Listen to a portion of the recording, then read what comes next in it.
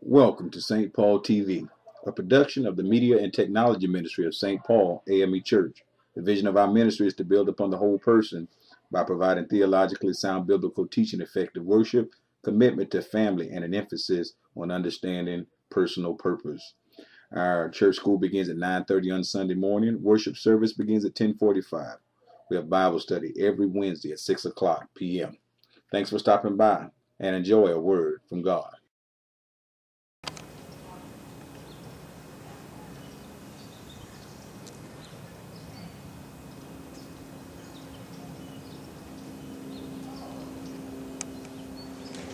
Chapter 18. Revelation chapter 18.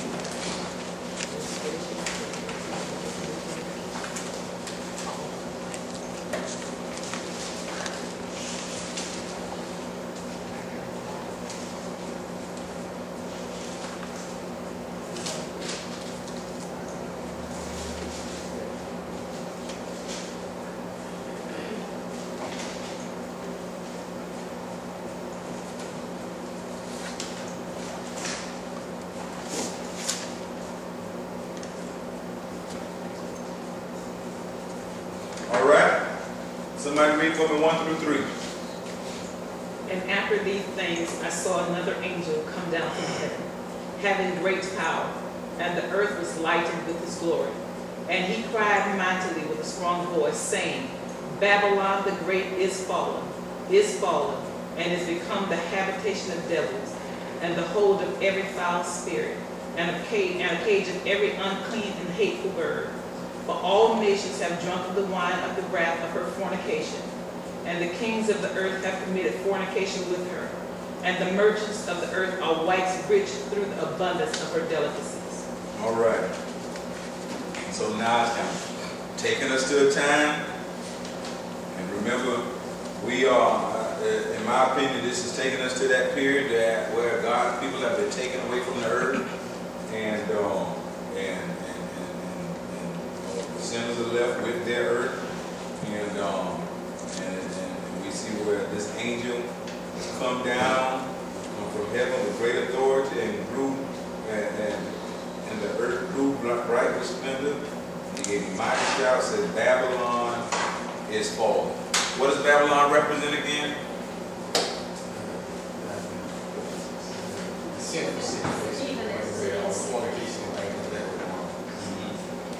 Just a sinful city. We actually got a city that prides itself on being named the Sin City. You all ever prides itself as Sin City. Linda, when you went there, did it live up to the name? Yeah. That prides itself on or as being Sin City. What happened is stay in Vegas until God come to deal with Vegas. And but you're right. I mean, people think that they can just kind of just go there and then come back and everything that they did. I mean, even good people. I mean, Linda didn't do it. Linda and Wilder didn't do it.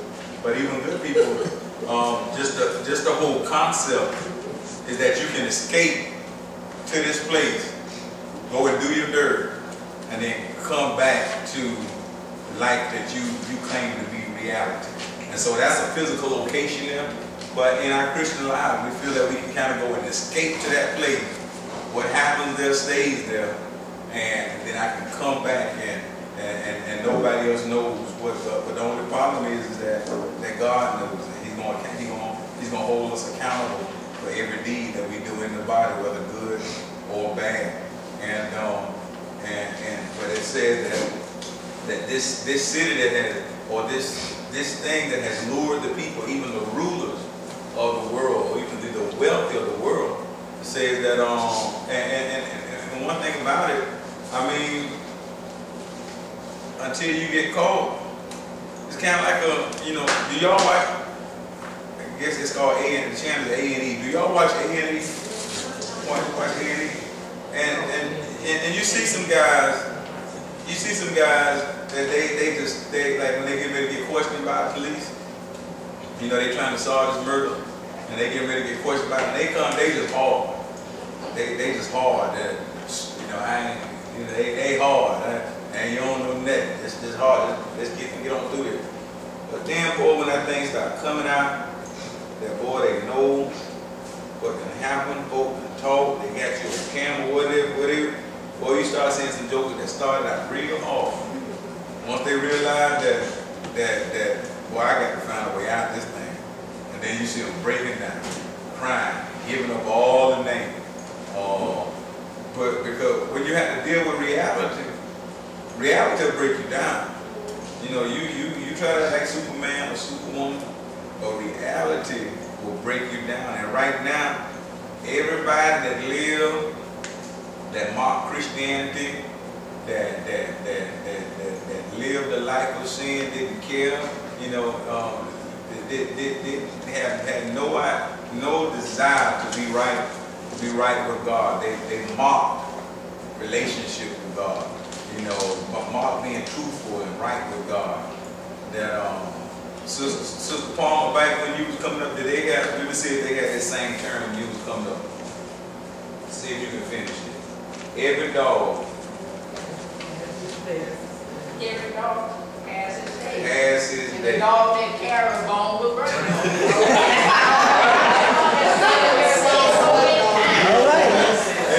Y'all had all kinds of stuff on the dogs. But that every dog has his day. Meaning, a time gonna come when you thought you were above the law, you thought you were above everything else. And so Babylon has lived, and it talked about the people that just kind of got rich off of it, got drunk off of it, the people that just lived a good life off of it. That's why it's important to don't let you, even as Christians, you got to be careful. You got to be careful of material things, because they're good when used in the right way, almost like sex. Sex is good for when you're married. When you're not married and you do it out of the correct context, it's not good. It'll literally kill you. It'll send you to hell. You don't believe me? Do it, and when judgment comes, let's talk about it and see if it'll send you to hell. But if you don't want to wait that long, just look at the scriptures. And we've already looked at the scriptures and said it'll send you to hell. It's called fornication. All right? And so when it's in its proper context, and so money is extremely dangerous, because money, or not just money, material things, or the love of money, it even creeps into those that try to be right, that try to be holy. It can creep in, and it could mess your thinking up, and you can take it out of context and begin to look just like and act just like and sound just like the world. And so that's why Paul was always like, I've learned to be content. Whether I'm abased or abound, whether I have a whole lot or have nothing at all, I've learned that he's basically saying that I learned that wherever I am at, wherever I am, apparently God wants me right here. So if I got a whole lot, this is what God wants me for this season. If I don't have much, this is what God wants me for this season. But we have to be real careful, because sometimes we can chase that thing so hard that it'll take us out of the will of God. I see it in the church all the time. I see where chasing, and it don't have to be millions and millions of dollars. It can just be surviving. But I've seen people chasing so hard to where they lose focus on their spiritual development, and they so deep after that, they so deep after the money or whatever level it's at, that they lose focus on developing spiritually.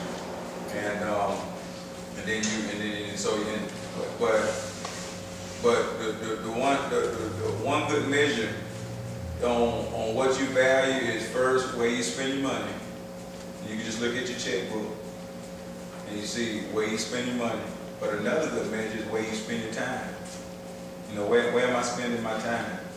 Do I spend more time, chasing chasing that dollar than I do chasing a relationship with Christ. You know, and you got to pay your bills, but you still got to make sure that you don't sacrifice God, that He's not the sacrificial lamb. You know, that your relationship is not the sacrificial lamb, because you're trying to chase that dollar to make it happen. And but Babylon is very deceitful. Babylon will dangle all these things in front of you. And Babylon will put all that stuff in front of you, seduce you. And next thing you know, you chase it. You know, even when it comes to networking. You know, there's some things that I'm invited to that yeah, it would be a great thing to go to. You know, you get a chance to meet very important people or socialize and shoot some things that you want to happen with very important people. But for me, and I'm not saying favor about it, I'm just saying it's an individual thing. For me, I don't put myself, I have to watch the places I put myself in. And so yes, I can go and socialize with these very important people, but for me, I don't necessarily, there's things that I don't want my name attached to. And one thing that I don't attach my name to is alcohol. You know. And so yeah, this is a very nice event. A lot of very important people are going to be there. But I'll choose to pass it up because I don't even want to confuse that whatever I had in my hand was the same thing that everybody else had in their hand. You know. And so I have to make calls like that, and so I have to pass it. But then what I have to do is say, well, you know what? I might pass up this opportunity to go and hang with these high level folk. I might pass up that opportunity, but they're not responsible for my elevation anyway. In the end, it's God that's going to be responsible for my elevation anyway. And sometimes you got to make calls. Sometimes you gotta judge. You know. Am I putting this dollar before God? Am I chasing this stuff before God? And if you ever begin to chase that stuff ahead of God or before God, then you put yourself in a real vulnerable position to damage your relationship. And this right here says, you know, Babylon had done that all this time. Babylon did her thing. Babylon did not respect God or relationship with Christ at all. But then Babylon had also faced his maker. And it said the angel came and said, Babylon has fallen. She seduced all the people. She's done all this kind of stuff. And so all the things that we see out there that seduce us, just really take into account that all that stuff gonna have to answer to God. All that stuff gonna answer. And so whatever you choose to walk away from God towards, be sure that that thing is going to be able to help you when it comes time to meet God. And just like we're going to have to face God, every evil, every force out there, even Babylon, or that whole concept, or it was referred to as that great prostitute, you know, that they're going to have to meet God. Satan's going to have to, he's going to have to answer to God. Yes, ma'am. It's a slow seduction. You start with one thing at a time. But also it's a society seduction, because society teaches us that the more quote-unquote material you have, the better off you are, and the higher, you know, your status and this and that. But all the material things in the world ain't gonna satisfy your spirit. And as a matter of fact, the more you gain, the more empty you can become. And it's very easy, because if your spirit ain't satisfied, you just gonna always be seeking. And ain't nothing, you know. You gotta have the plane, you gotta have the yacht, you gotta have this, you gotta have that. But that's because you ain't satisfied in your spirit. And when you choose to see God, God will satisfy you. You will be satisfied based on God. You know, you learn that you ain't got to have a steak every night. You can eat beans and rice and biscuits and it tastes good. You know, because you're satisfying your spirit. But society plays a large role in this. And until we can get away from what society defines as successful and acceptable, you're in trouble. In the book of Proverbs, I think somewhere around chapter 17, somewhere around there, it basically says, be careful when you see yourself having an appetite for what's at somebody else's house. Said when you see that, said slit your own throat. Basically, the idea is you have to be content with where God has you. You dream, you press, you push for progress, but be content to wherever it is that God has you. And I don't want to make it seem like it's a bad thing to have, because you want to be able to have. You know, as a church, we don't want to be a broke church. We want to be able to have resources to, whether if it's to have a daycare, or have an elementary school, or have housing for elderly members, or offer mentoring program, whatever it is. We want to have resources to do ministry individually. You want to have resources to do, but at the same, but you always want to make sure that I don't put the desire for the resources above from being in the right place where God is concerned. That scripture right there basically says, kind of like if I go to Jackie Bryan house, I need to be able to go to Jackie Bryan house, or just say if she give me a ride somewhere, I need to be able to sit in her car and say, wow, this is a nice car. Nice. And get back in my minivan and still be happy. So when I'm going to mess myself up when I go and sit in a nice car, right now, and all of a sudden I'm over at the dealership looking around. In other words, don't be a Jones. There you go. There you go. Don't try to be like George Ramsey Jones.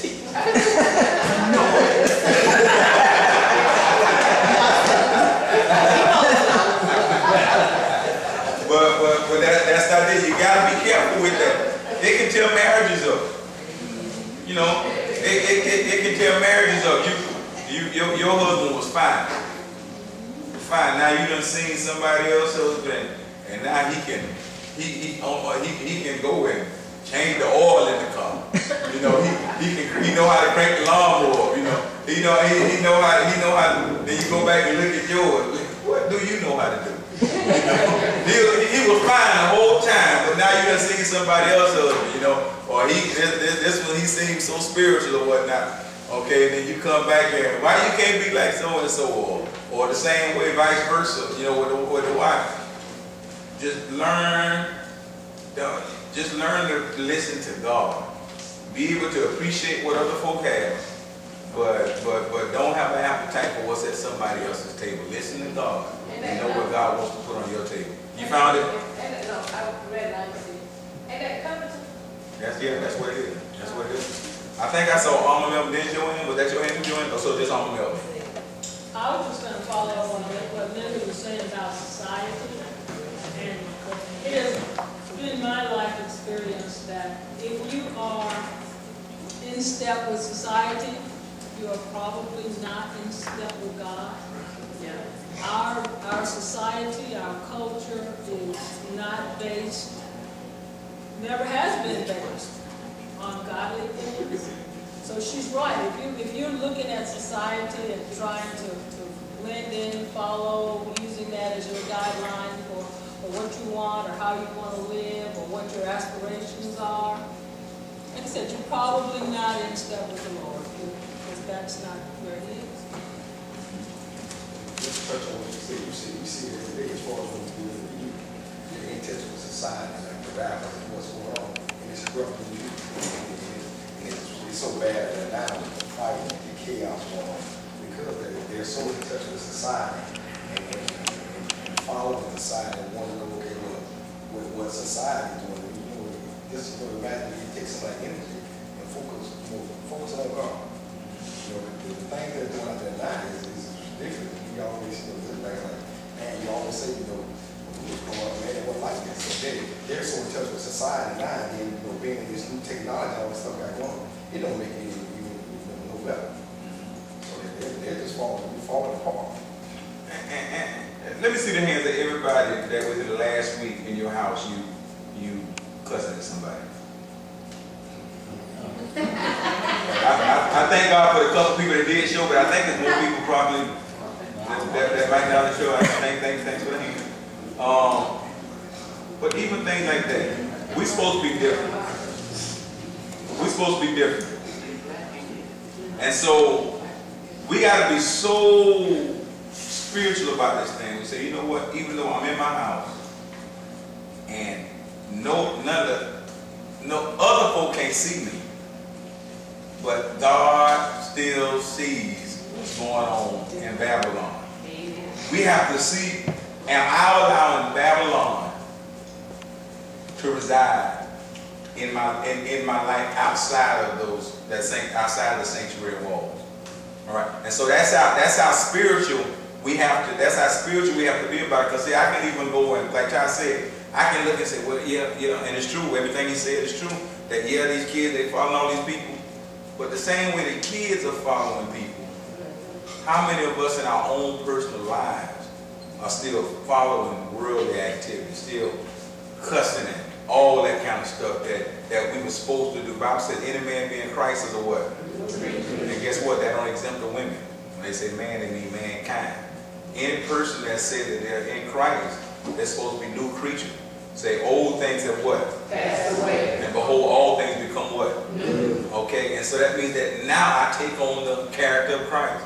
And so I got to ask myself, what I'm doing in my life outside of the church, what I'm doing, would Christ do this? Would he act like this right here? And we have to begin, and that's how we begin to discipline ourselves. That's how we, and I'm going to say something a little bit further. I think that those 3 people that raised their hand are probably in a better position to correct it than the 8 people that did raise their hand that still think just because they can hide it from me, that some kind of way God doesn't know. That's a sign of humility. That you know what, it ain't even about him. It's like because God knows it. And so we can't allow Babylon to reign in our world, because this scripture right here says that Babylon is going to fall. All right? Verse 4 through 8, somebody read for me. And I heard another voice from heaven saying, come out of her, my people, that you be not partakers of her sins, and that you receive not of her plagues. Okay, let me stop, and then I want you to start over again. So let's take it from after we're gone to actually what we live in now, referring to the whole world we live in now. All right, so I think they've actually taken us back to the period that we live in, the spirit that we live in, to where the Christians are still among also. So let me go back and correct that, and I'll read it again. Start over. And I heard another voice from heaven saying, come out of her, my people, that ye be not partakers of her sin, and that ye receive not of her plagues. For her sins have reached unto heaven, and God hath remembered her iniquities. Reward her even as she rewarded you, and double unto her double according to her works, in the cup which she hath filled to her double. How much she hath glorified herself, and lived deliciously, so much torment and sorrow give her. For she said in her heart, I sit a queen, and am no widow, and shall seek no sorrow. Therefore shall her plagues come in one day, death and mourning and famine. And she shall be utterly burned with fire, for strong is the Lord who judgeth her. So he's telling the believers in the midst of Babylon, he's saying do what? Come out. Does anybody know what it means to be consecrated? Anybody know what that means to be consecrated? To be consecrated means that we're set apart. And when we say that God has consecrated us, he set us apart. We're supposed to be different. We're not supposed, there's supposed to be something different about us. If you can't tell the difference between us and the world, if it walk like a dove, it quack like a dove, it don't matter that he got a name tag on that say dog. It's a dove. And so it don't matter that it don't matter that you walk like a dove, quack like a dove, but you sit in a dog house. You still a dove. All right. And so if you walk like a sinner, you walk like the world, talk like the world, but you sit in church, it don't matter. What matters is the fruit that's coming forth from your life. That's what you are. And so he says, come out from among her, Babylon. Come out, separate yourself. Yeah, you might miss out on some things. The main thing, you might miss out on going to hell. You might miss out on some things, but fine. And that's what I was telling y'all in the start. There's a lot of things that I might not be able to take part in, but I have to ask myself, in the end, yes.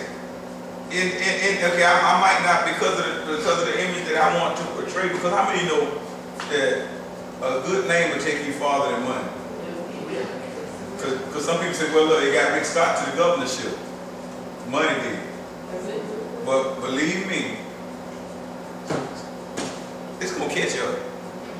It's gonna catch up.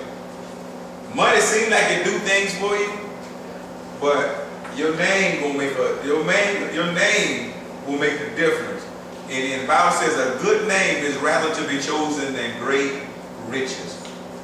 And so you gotta be thinking that in everything I do, what is the name that I'm portraying to those that look at me? What's the name that I'm portraying? And so I might have to miss out. I might have to choose not to participate in something that seems like it might benefit me professionally. It might benefit me career-wise. It might benefit me as it relates to influence and power. But then I have to be real and understand that every good and perfect gift comes from wealth. And so if it's something that's really needed for my life, it came from God anyway. God just uses people to bless us sometimes, but they still come from God. And so he said, come out from among them. I'm sorry, y'all, I gotta ask this question. I just want y'all to be real with me. We have real conversations, right? And some of our best Bible studies have come from real conversations, right? I ain't getting a lot. I'm seeing some head shaking because y'all don't know where I'm trying to take you. I see a lot of heads agreeing, but y'all, I don't hear too much verbal because you say, well, he might come my direction. So, but just let me ask the question. And I had to deal with it too. I'm in a fraternity. There's nothing wrong with my fraternity, but there are a lot of things that they may do that's not a good reflection on me, even at the alumni level, that I can't participate in. Oh, Jesus. I'm going to have to say this right now. We can turn to everything, but I'm going to have to put this out here. Let me see what this is for. Okay, yeah, I'm safe with you. All right. I'm just going to use one group as an example, but it'll apply to all groups. I know it'll apply to mine, but I want to hit St. Augustine. If the Elks Lodge is having a party round at the house, it's just a club scene. You got drinking, you got everything else that goes on at the club scene. You feel like somebody that's identified as a Christian, that might be God throwing me a lifeline. Do you feel like somebody that's identified as a Christian, especially I don't even want to say a respected Christian, because all Christians should be at a level where folks respect them. But is somebody identified as a Christian should participate in that, or do you feel like it's fine and they give you reasons for saying it's fine? Come on, let's talk to me. Yes, ma'am. All right, I'm telling myself. Remember when Pastor Matt Hayes did New Year's thing? Watch that service. Yeah, we had it here. Yeah. And she talking about, I know half of y'all believe he didn't go to the Legion, right? But me and my father, we went to the Legion, right? We did. We went. And you know what? Pastor Ross, I felt so out of place. I felt so out of place. It was like, this ain't you no more. You know, and so last year, after we left St. Luke, I went home. And I was perfectly satisfied with going home. I felt good about going home. You know what I'm saying? So you can do that, but after a while, you go feel like. I think this is the struggle that you have. You want people to respect you as a Christian, but then they see things that make them say, really the only difference between you and me is that you go to church and I don't. We're doing the same thing. Yes, sir. It goes back to I know it was over with Mama Ryan, he was talking, he was saying that, a lot of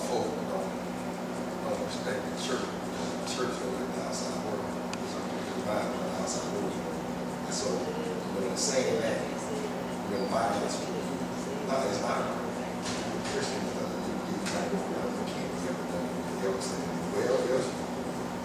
well, else they're doing something that's ungodly, not in Christian mind. So to that question there, my answer is no, it's not.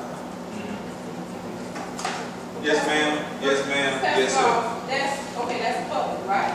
That's so public. Let's bump it up a notch. Let's take it up, crank it. All right, let's bump it up a notch. So then you got these people who sit in church, who sit in various areas, in the church, in all positions in the church, and they still live the same lifestyle. They still fornicate. You see what I'm saying? And that's another thing. You put the club scene up there, right? So I'm putting the fornicating up there because we done talked about that before. I mean, they ain't no different. You want people to respect you, but you lie. So you might as well go to the hills. You know what I'm saying? You might as well. Well, I mean, actually, God would probably like it more. Like what? If you were straight, if you just say, I'm straight, I'm not going to play with you, God, I'm going to go out in the world, be at the full force. Because he said he'd rather you be cold or hot. He said this when you're lukewarm, that aggravates him. He hates the fact that when you say you're a Christian, but you don't act like a Christian. Because then what's happening, you're making him look bad. Because we're his ambassadors. He rather, at least if you're in the world, at least nobody ain't identifying you with him. But you say that you're part of him, but then you go out and do something that does not reflect him. And he said that's really what he really can't. You don't have high tolerance for. It's people that do that. I saw Sister Color, then I saw Brother Thomas, then I see Sister Wright. Well, that's the word says that more circumspectly before. What does that mean? When you're in the Lord, your talk has to match your walk before the people that they will see God in you. So if we are who we say we are, whatever is going on at the on God. And I don't want to beat up on the elder, No. but just the whole idea, if it's that worldly, why am I still trying so hard to be a part of it? Because the Bible also says we in the world and not of the world. So and if we are going to live so that the world can see God in us, why are we participating in the things of the world? Thomas Miller? I guess my experience comes from because I'm just recently getting back into the Christian side of the spiritual side of my relationship with God. Some things are hard to forget or to get out of. You constantly go to the club every weekend, every time you go in. So when you make that leap into faith, for us to say, sometimes we forget that, okay, we might have a friend that's still on the fence about it. So they say, hey, let's go here, let's go to this situation. But to put my answer to that is that once when I made the decision that I wanted to be rebaptized and dedicate my life back to Christ, it's like it was close. It doesn't matter to me what goes on over there. Because I can speak for myself. Wednesday, Thursday, Friday, Saturday, I would drink a fifth of liquor every day that day. And on occasions I was unable to go to church, but I made my business to go to church at least 2 days, two times out of the month. So I said I was still close to God. But it was because of, I would say, my upbringing. Yeah. I saw that a lot when I was going to the churches that I was going to. So Say that again. the churches that I used to belong to as a young person or youth growing up, I see that from the people that were supposed to be. So you saw the people in the church doing that. Right. So it made it to me, back when I was going back and forth with becoming a Christian, I'm going to live this life. It made it okay because I can say, okay, well, God will forgive me for my sins anyway, so I might as well go ahead and sin.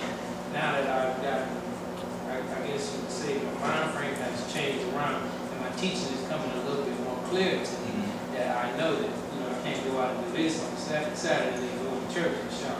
And I think that's why God hates it so much when church people do it, because people are looking, people feel like, well, he's in that position, I should be able to look at him. Because everybody can't just hear. People say, well, I heard God say, or God said. Everybody can't hear that. Some people at a level where they're trying to learn, and so while they're trying to learn what God's voice on, they need physical human examples. And so they're looking at people that they feel like should be there, and then the example that those people set, and those people learn is all it's learned behavior. All right, and so I think that's why God truly despises it, because we teaching people how to walk the wrong way. Twyla, is that your hand also? No, I was really trying to hear, but I also. Let me come to you. I was saying you in line. You in line? Okay, I'm gonna come to you. I got about 3 in front of you, but I'm gonna come to you. I didn't want to see if you were standing because that was your hand, but I'm gonna come to you. I'm gonna let you reply. Then we get Wright, Sister Wright, Joanne, then I think Twyla, and then Chapel. And also, I want to point out the fraternity side myself. I would both belong to the same frat. Oh, I know you should. Okay. But a lot of my fraternity brothers have turned it back on me, because when I was in the fraternity, I was known as a certain person. Now that I've backed away from that certain person, I'm known as just my fraternity name. They're like, well, why you ain't coming to hang with me? I don't want to partake. I don't drink, so why am I coming? Right. And sometimes you gotta make a choice. They say, come out from among them. And so sometimes you have to separate yourself from family. Carolyn, Joanne, Twyla, Ty. Okay.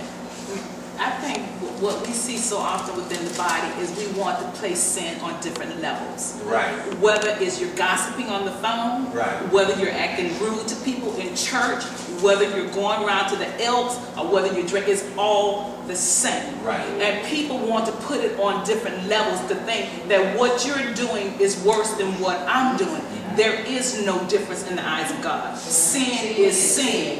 And so often in the body, we want to distinguish different sins. Oh, well, you're doing this. But what about when you're getting on that phone calling someone to gossip about something? Or what about when you're giving somebody a nasty attitude right there in the sanctuary? There is no difference. But we want to put it on different levels. There is no different levels. It's all the same in the eyes of God. And I think that's a lot of times why things happen within the body is because we want to place sin on different levels, and there are no different levels. Right. I agree with that. I think that's what Linda was going to keep opening up. I agree with that. Joanne?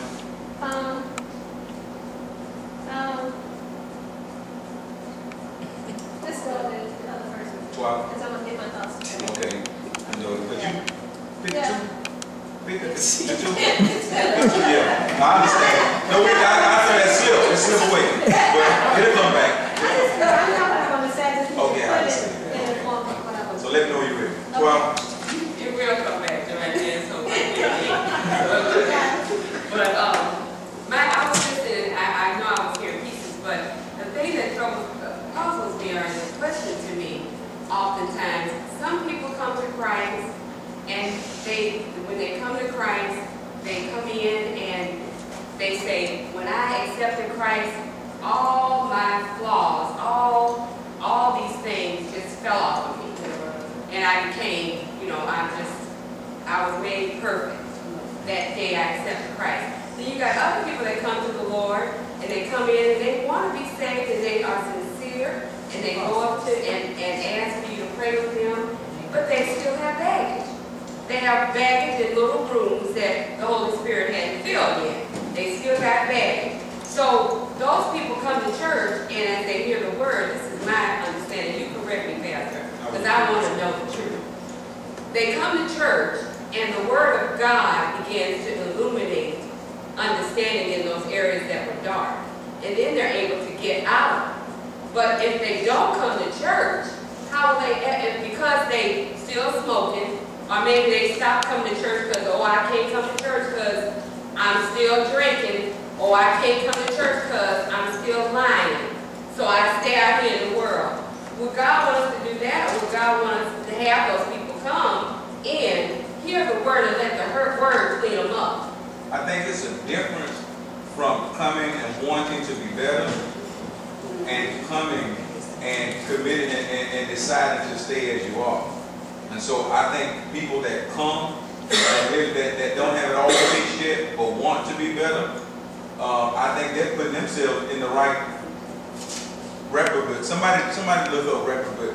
Look up that word in your concordance for me. Reprobate. R-E-P. Reprobate? Reprobate. Find that scripture for me. My understanding of reprobate is somebody that they have gotten so far off on the left field that they begin to call wrong right and right wrong. But my thing is when somebody's in the church, I can't believe that most people that come and give their life to Christ come not wanting to be saved, not wanting to live right. I just feel like the bulk of the people that are there may be counterfeits there, because you got counterfeits everywhere. But the bulk of the people I believe that come to Christ are sincere. And we just got to help them and love them through it. Let's go to Romans 1:28.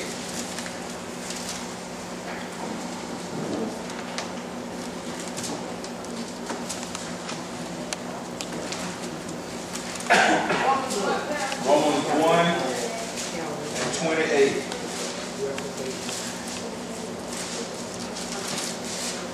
And we'll start at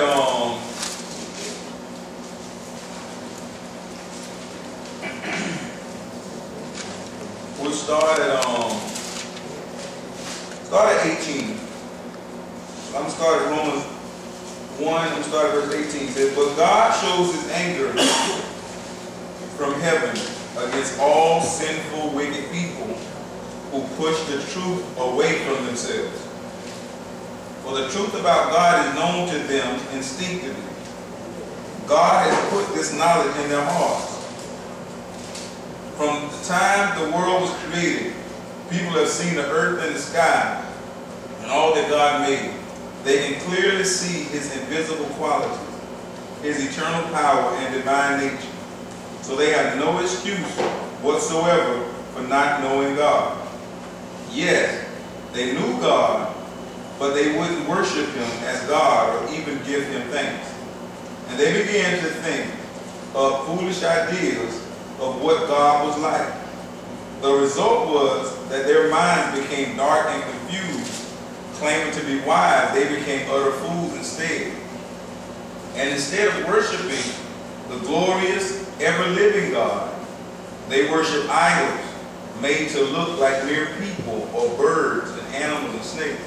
So God let them go ahead and do whatever shameful things their hearts desired. As a result, they did vile and degrading things with each other's bodies. Instead of believing what they knew was the truth about God, they deliberately chose to believe lies. So they worship the things God made, but not the Creator Himself, who is to be praised forever. That is why God abandoned them to their shameful desires. Even the women turned against the natural way to have sex and instead indulged in sex with each other. And the men, instead of having normal sexual relationships with women, they burned with lust for each other. Men did shameful things with other men, and as a result suffered within themselves the penalty they so richly deserved. When they refused to acknowledge God, He abandoned them to their evil minds and let them do things that should never be done. And that's in King James say He turned them over to a reprobate mind. And so it's a difference from people coming wanting to be better and people coming saying that I'm going to do what I'm going to do. And I think that's a difference. And I think the church has a responsibility to not allow people to be comfortable saying I'm going to do what I'm going to do. Many churches, the issue that we just brought up, we got a lot of elks, Kappas, signals, all the rest of them. We got a lot of those people in our church. And there's nothing wrong with the concept. But what kind of activities are you as a Christian? And so most people won't even touch things like that because they say, well, George Baptist Jones will get mad at me, so I ain't going to bring it out. But But the church can't be timid about pressing and demanding righteousness because it might hurt somebody's feelings.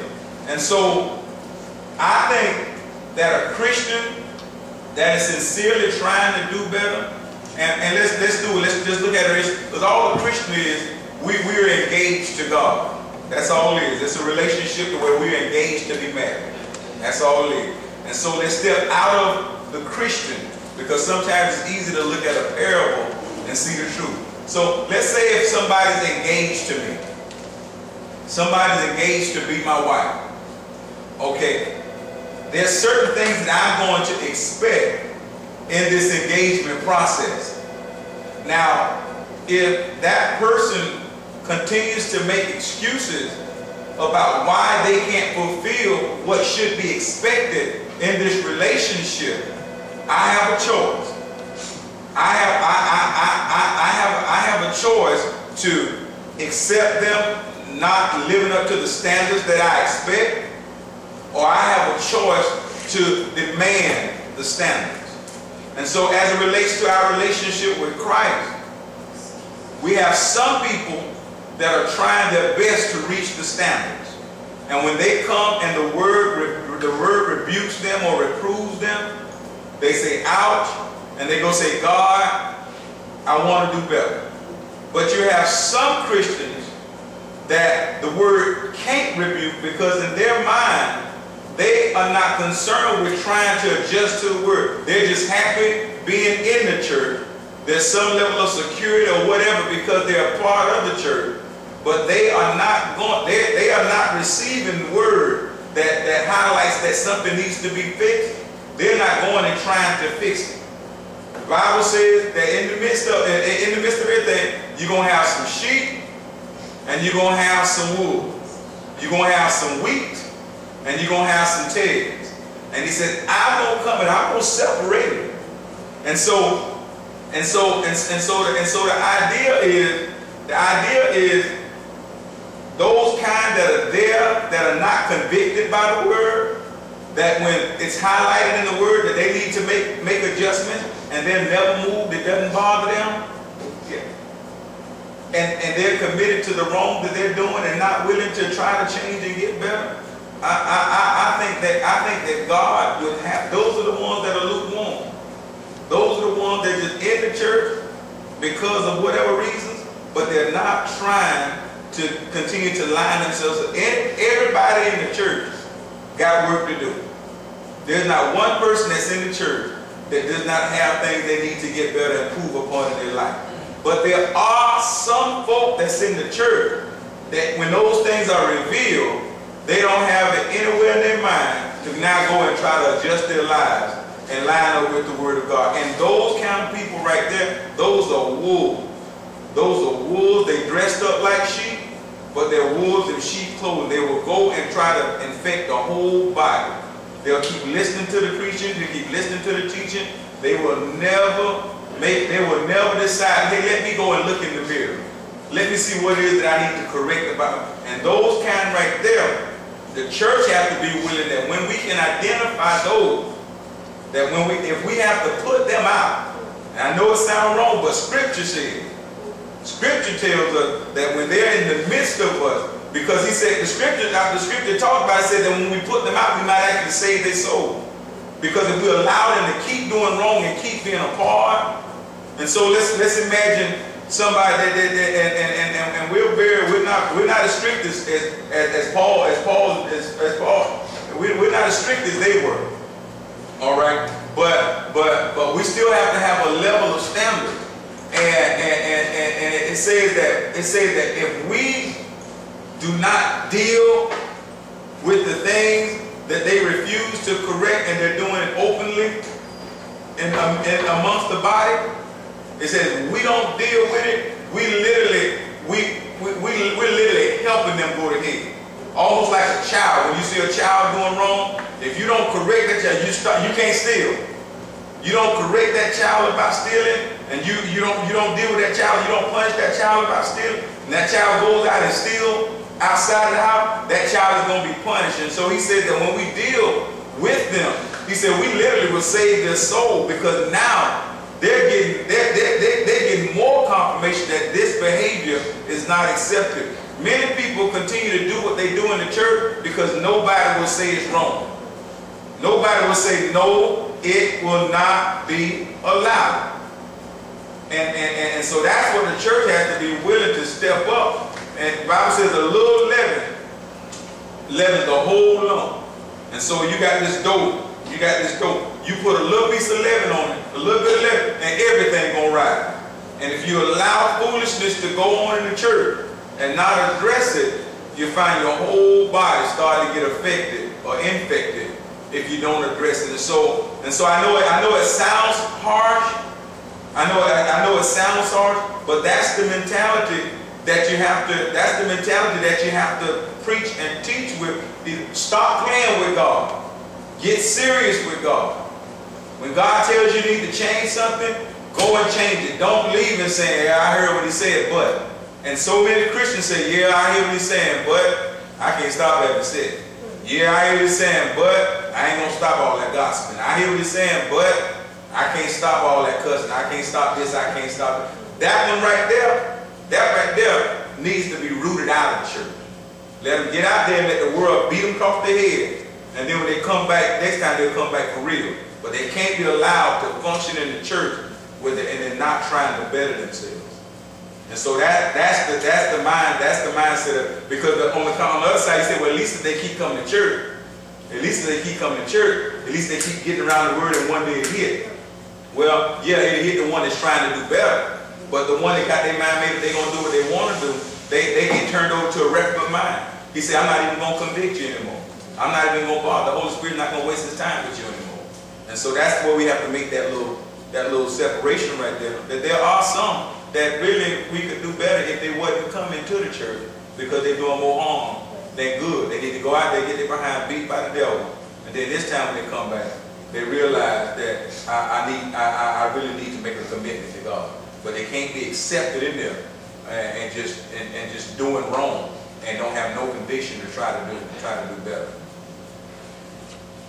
So you came back? Okay. I'm glad. You had to formulate. Yeah. But it's interesting what you said, because it kind of like piggyback on what Carolyn was saying. But I'm not sure, like, you know, if there's a degree. I know there's not a degree of sin. Sin is sin. But so what's the difference between a person going to the Elks or playing cards or a mean and nasty person, you know, who just like to be mean and nasty? So then, you know, how do you weigh the difference? What's the difference? Is that sin?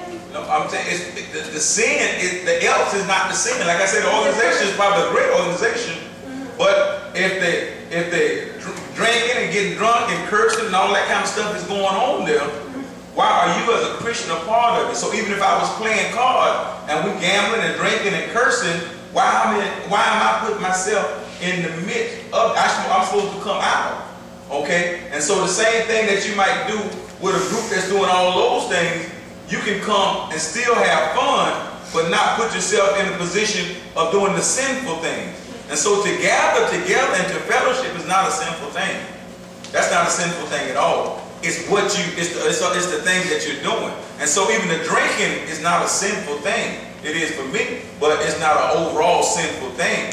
But you get drunk and you're cursing and all the rest of the things that's going on. Do you think that God is pleased with that setting? And so you have to ask yourself, is God pleased with this setting right here? And if you think he is, enjoy yourself. But if you don't think that God is, just imagine the setting that you're in, bust out in Amazing Grace and see if you can look, see if people look at you crazy. And so the setting that you're in, is this right here a setting that to where that and it's not so much that I need to go shut it down, but maybe I need to pull myself out of it. Maybe that's like Melvin said, maybe that's not for me anymore. And all of us probably had those moments. My last time at the club, I just sat there and just asked myself, why are you here, Ron? But the thing that it goes back to is what we initially said. We got to understand this thing is, Leno Brown said, this thing is bigger than me. This thing is bigger than us. People are looking at us and making determinations about God off of what they're perceiving in us. And so we have to be thinking like ambassadors the whole time. Am I setting a good example for God? And ask that question. And if I'm not, why am I getting in it? So I don't even have to look and see, well, is it the same? Am I setting a good example for God? Am I a good ambassador right now?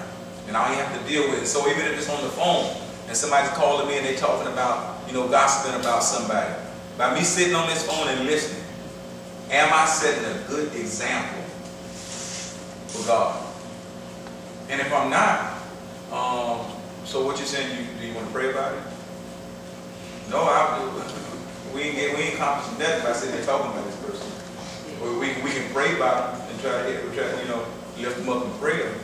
But all this, so what we talking about? This is not helping at all. And that's the way things need to be confronted.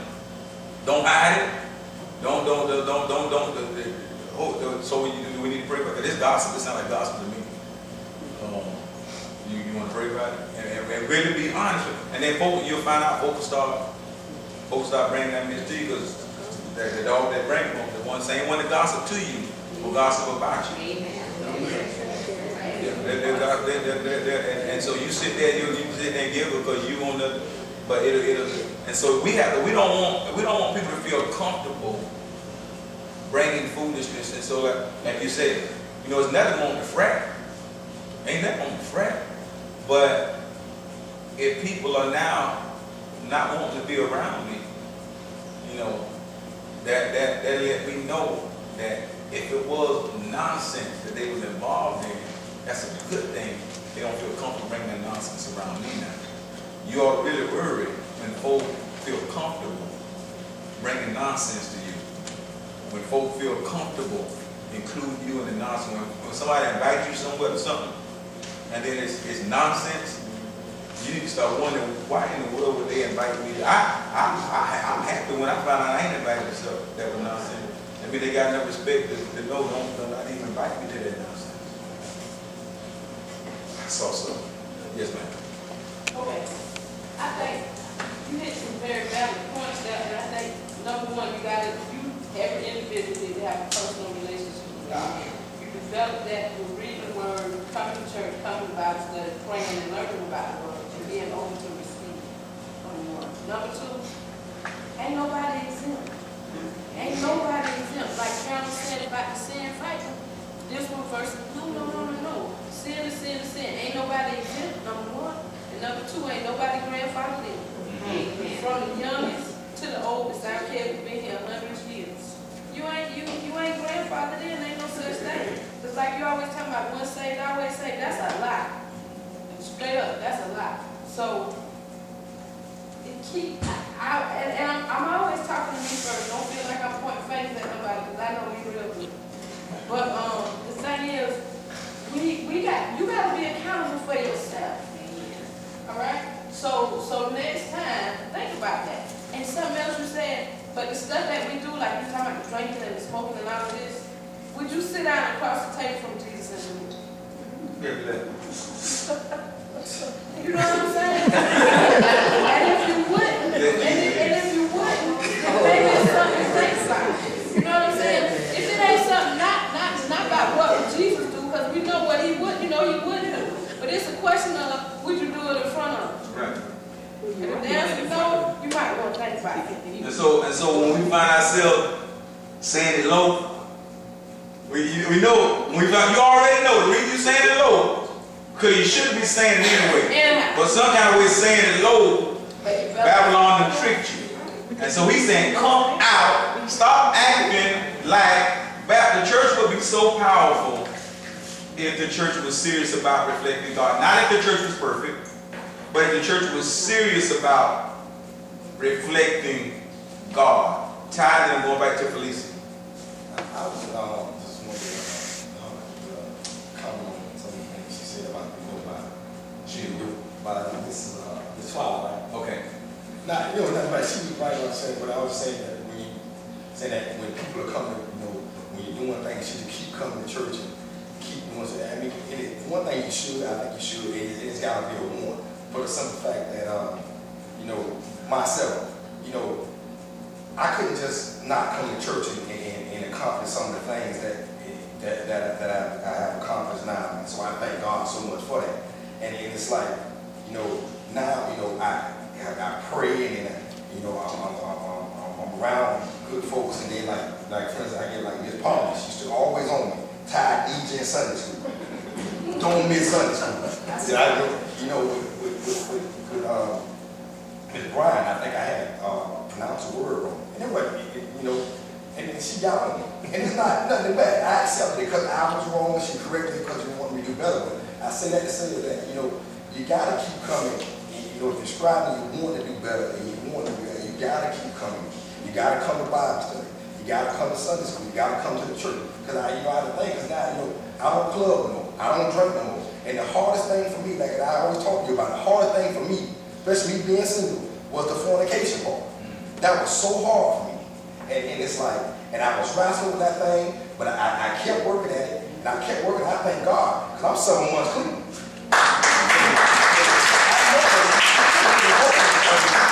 And we're gonna do right.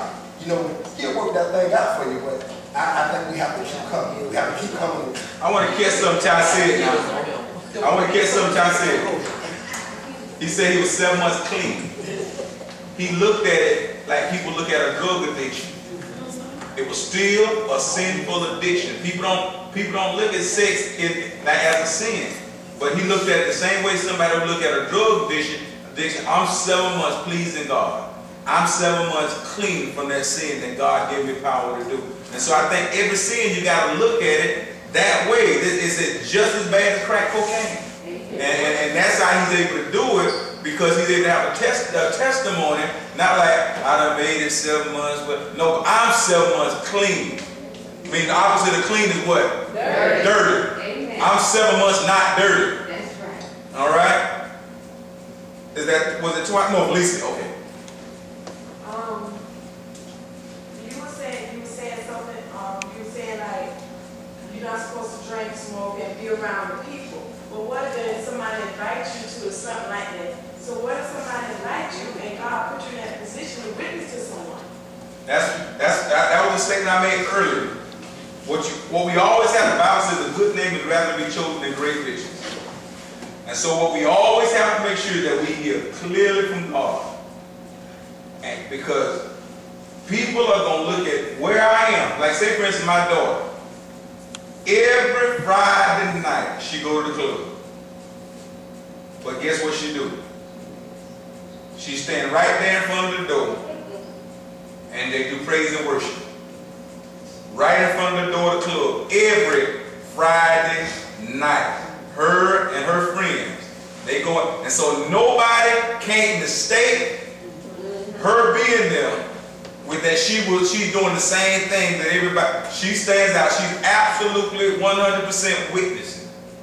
Folk know it. When they see her awake, that's the girl that be at the club witnessing. When Christians come in there, people from her church, when they come in and see her, they try to put their head down. And then she calls them out, how you doing? How you doing? And then they come at church the next day or the next one time trying to make excuses as to what. She's very clear. Ain't no muddy, ain't no question. It's very obvious that she is not coming to be like them. A statement that I made earlier was, I get invited to a lot of things, but networking is very important, high people or whatnot, but there's some things I get invited to that I will not participate in because I don't want to make it seem like I was a part of the things that don't line up with the image I want to create for myself. And so in those cases, I turn the opportunity down, understanding that whatever I thought I might have gained from them, God can do it without, and whatever it is that they might need from me. If I can't make myself look different, make it obvious that I'm different, that God can do it to them without putting me in that situation. And so we have to be image conscious because people are looking at us at all times. And so if I'm just sitting there just chilling, you know, and they say everybody's smoking and drinking, and I'm just sitting there just chilling now, and I'm kind of blended in, more than likely, somebody gonna say, you know, I saw Felicia at, I was called one of those Gainesville club I used to go to. I saw Felicia at Village Traffic, you know. And that's what they're gonna say. And then that's gonna start messing up the name right there. So that's where you gotta make sure that you're real careful and make sure that you 100% that God is pleased with where you are, because once your name starts going down, it's hard to be to be really utilized by Christ, because people don't respect you. They say, well, that person is just like me. And sometimes it can be that they're really not just like you, but because they were careless with their name, with their perception, with the image that they portray, because they were careless with, now you assume that they're not that way, but rather how you look at it, they still have a perception that they're probably not going to receive what I'm saying. Go ahead. What if you're in a situation and it seems like you're a bad person, but you're not, but you're in a situation, how can you get out of it? The way you get out of it, everybody, Alphabet.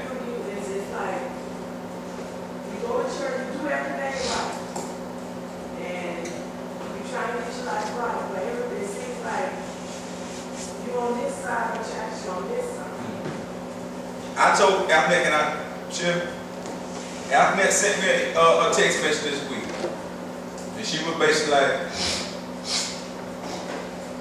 I want to get it right. I'm gonna go find it. I'm gonna tell you, this is how we handle it.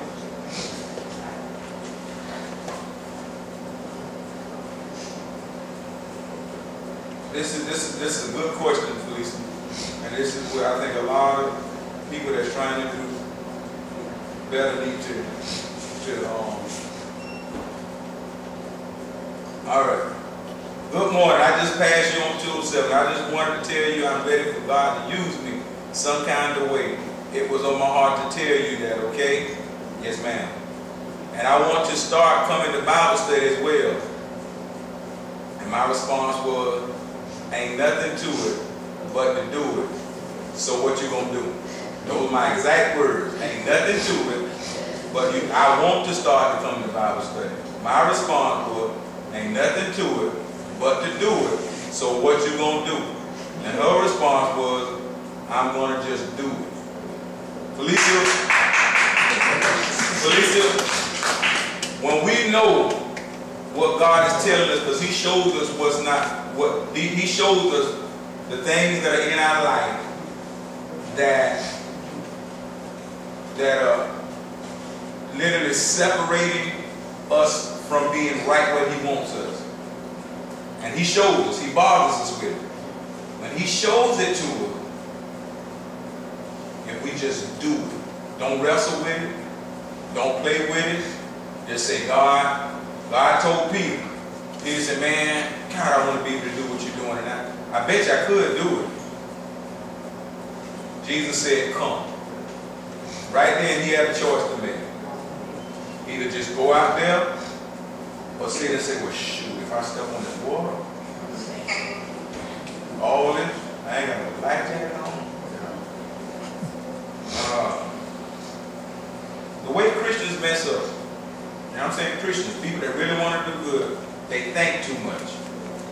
They think about all this other stuff. They think too much. When God puts something on our heart to deal with, to do, the best way to do it is just going out there and do. And what we're going to find out, because the Bible says obedience is better than sacrifice.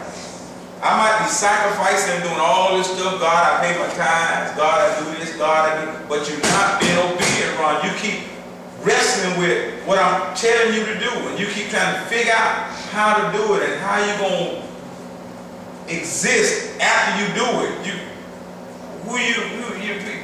Young people wrestle, or not young people wrestle with, if I drop all these friends, what am I going to be alone? Just do it. Why you keep wrestling? And these people keep dragging you down, and you keep. There's so many things that God keep putting on our heart, and we keep just wrestling in our mind. There ain't nothing to it anything in life, to every Christian in here, when God puts something on your heart and says, this is the direction I need you to do, ain't nothing to it but to do it. Now it's on you, what you gonna do? You ever been in Bible study before out there? Okay, but when the question was put out there, what you gonna do now? You saw what you want to do, what you gonna do? I'm gonna do it. And she here. That's where we have to be committed to God. Just go ahead and make it up in our mind. I'm gonna do it. And God, because I did what you told me to do, I'm just stepping out here on the water. And that's every Christian life. Stop wrestling with stuff and just do what God told you to do. I'm going to give you a good example. And then I'm going to try to get ready to close out. A good example was, the reason I got saved, because my ex-wife finally got smart and left me. If she would have left me, I probably would have never gotten saved. But because she left me and took my children, that got me. I mean, because I thought, I was a man. Because nobody could tell me I wasn't a man. And any woman that was able to, for Ron to call her his woman, she lucky. When that woman left me, there's no way where I thought a woman would leave me. When that woman left me, I was like, oh my God. She left me. She left. But that was what I needed, because I didn't think nobody would leave me. That was what I needed. And when she left and I knew that my kids were going, I was like, Jesus, everything that I thought just collapsed. I was running an adult entertainment service at the time, where I send girls out to go and dance with me. When she did that thing shook me so bad, I called all the girls up. Work is over. Because I had to try to figure this thing out now, but I wasn't everything I thought I was. I called all, and these people needed to feed their families. And they were like, no, please, I don't know what I'm going to do, but my life just my world just got shook. All of them, I don't care how you going to feed, go back to somebody else, I don't care, but I can't run it no more, I got to figure this thing out. And my granddad, Papa, he was an LB preacher forever. I think he was about 97 years old at the time. I went over to his house over my grandma. He lived with my grandma. I went over there and just sat there on the porch. I was just listening to him all day. He was just talking about life. Just sat there and listened. Everything that I'm talking about 9 o'clock in the morning to 5 o'clock, a whole work day, I just sat there and listened to him. I didn't have to get ready for the girls. The business was closed now. I sat there. And he just talked about life. And he's talking about life. Everything that, the reoccurring theme, and I went this was like for 3 days straight. The reoccurring theme was Jesus. Everything he kept was breaking his kids, taking care of his family, whatever, it was always Jesus. He just sitting talking to me all day long. And after 3 days of sitting there just going and listening to Papa, I said, boy, I know the answer now. And my mom had been calling me from the time I was 17 years old, when I left home to go to college, till I was 27, at this time right here, would always call. Went from every week to maybe once a month to a couple times a month, but she would always keep calling and say, Ron, you want to go to church today? Because she was a pastor. And I always said, no, Mom. But after sitting and talking to Papa, I realized what had went wrong in my life. And that Sunday morning, I went to Mama church. She called, but just so happened I was like, yeah, I'll go. And so she was like, you go? And I said, yeah, I'll go. And I got to church, I already knew when I walked in. It had been 10 years since I had been in the church. My daddy was a pastor. Then my mom was a pastor. I just grew up in the church. When I walked in the church, I just knew this it right here. I accepted Christ that same day, and that same moment,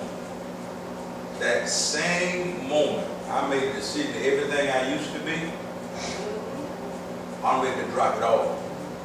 That same moment, I went, I ain't like dealing with little small stuff, so I used to buy my weed in bulk, not to sell it, but just so I ain't have to keep going back. All my weed, I went and flushed it down the toilet.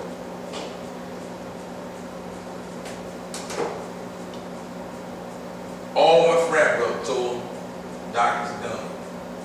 I'm through with everything done. I'm all through with it. The last thing I had to do, not the last thing, but one of the hardest things I had to do, I went to my ex-wife. This was May. At the end of school year, she was ready to go take the kids and move to Tampa. By this time, I had already accepted Christ, and so she was still gonna leave, but she was still kind of cool. All the stuff she thought I did, she wasn't real sure of it. I was a good liar, but she ain't have no proof. She ain't have no evidence, and so it just had to be in the mind. But I was a good liar. The final thing I had to do, God said, Ron, before your wife leaves, you got to let her know all the dirt you did. Now, we get ready to go through a divorce, you're going to have custody and all this other kind of stuff. And so I was like, oh my God. I never even, from the day I was married, I never even considered, like, not cheating. That was never even consideration. I cheated every week. And so that wasn't even considered, that wasn't even a thought. And so when God said that, I called my daddy, who was a pastor. He wasn't pastor at the time, he had to stop. I called him, I said, Daddy, I said, God told me to tell Andrea about all of my cheating. My daddy told me, he said, Ron, I understand you saved now. I understand you doing the right thing now, but she ain't gonna see it like you see it. And I said, well, God said I gotta do it. That was a hard thing God told me to do because I knew I would risk losing my children with very little visitation. And I called and I said, well, she was out of the house. She hadn't left out yet. She waited for the kids in school out of home. I said, Andrea, just one last thing I gotta tell you.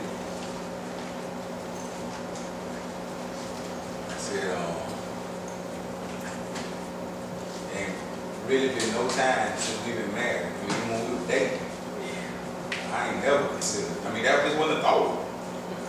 Like being faithful, that wasn't even a thought. I said from the time we've been known each other, all through our marriage, we were married 1986 to 94. That's 8 years. I said, from the time, we had been dating since 84. I said, from the time we've been dating and married, I said, I've never been faithful. And then so she began to ask questions. What about when we was getting ready to go to Barbados? And because I came home one night and got home, I'm supposed to be leaving Barbados with my family at 5 o'clock in the morning to go catch the flight. I'm out at the club. At 3 o'clock in the morning, I went and got in some dirt. And I was so drunk, I forgot to put my clothes back on. She wanted to know, why was you out there with when you rolled up like that, why'd you ride off when I pulled up to the... That. What about when I got the receipt when you went to Black Beach Week? And I got the receipt from the hotel sent a letter talking about thanks for your visit, and I asked you about that. How about you? I told as much as I couldn't remember everything, but I told as much as I was like, I vote. I used to have girls out there every weekend when you thought I was hanging with my frat brother. I had girls out there on the boat riding down the river. I had to tell her what the dancers, what I let them do. I had to tell her everything. That woman said, I'm so glad you told me. I thought I was crazy. But you will never see your kids again if I have anything else to do with it. She left a week early. I said, God, I listen to you. And the two things that I love more than anything in this world.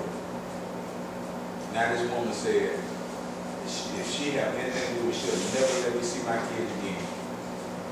I done quit my money making job. I done quit my thing that make money. I have no resources. She left, went to Tampa.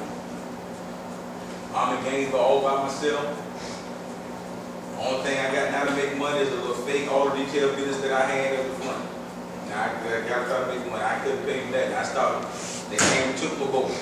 Came and took one of my cars. Came and took another car. Came and took the van. Came and took all my vehicles. Came and took my stuff. I'm sitting up in the house. The lights done got cut off. I trusted God. I stayed faithful to God. I didn't go back to any of that stuff. By the time a year passed, every time I got some money, I drove to town.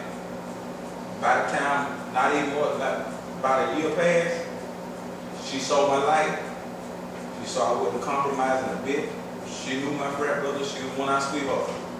She knew that I had totally separated myself. She saw the man that I had become. This same woman that looked at me when I trusted God and did what God told me to do, this same woman called me up and said, Ron, and by then she had Jamal. I'm not Jamal's biological dad. She had met somebody that had Jamal. She said, well, it was 2 years later. Jamal was almost 1 year old. She said, Ron is in the 5th grade now, getting ready to go to 6th grade when school starts, and I respect the man that you become. I think that he needs to see you. He needs to see a man like this in his life. And then she was crying. She was like, as much as it hurts me, he needs to be with you.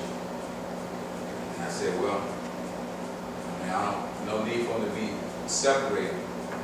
And so she was like, Kiara, we come to me. And I said, Jamal not my son. I said, but those are his brothers and sisters. And I'll be his daddy because the daddy hadn't gotten involved. I said, I'll be his daddy if you let him come.